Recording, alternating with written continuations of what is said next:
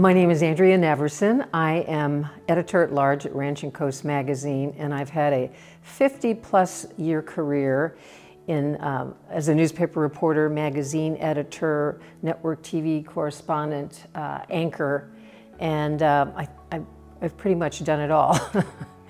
Growing up all over the United States had a very big impact on me growing up.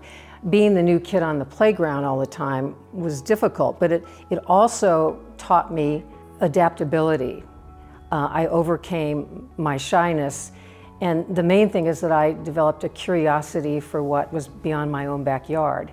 And that really led to my lifelong work as a reporter. My mother, her name was Manghild Thelma Anderson. She was a superwoman. How she managed to raise my brothers and me while moving every few years around the country. And she was also a wonderful writer. She wrote not only very newsy letters that kept the family together when we were away to college.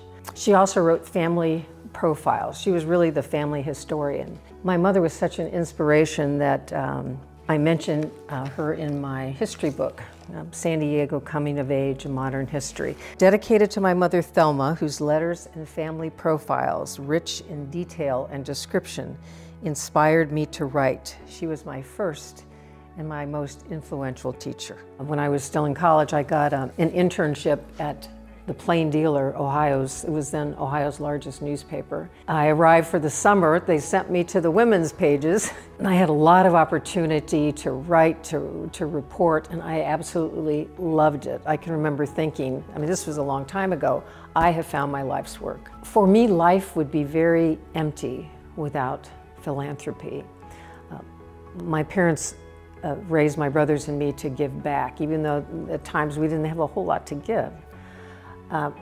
So I've been very involved over the years with a number of philanthropic groups, Rady Children's Hospital, the Auxiliary, the Salvation Army Women's Auxiliary, and the Country Friends, which is a 70-year-old nonprofit.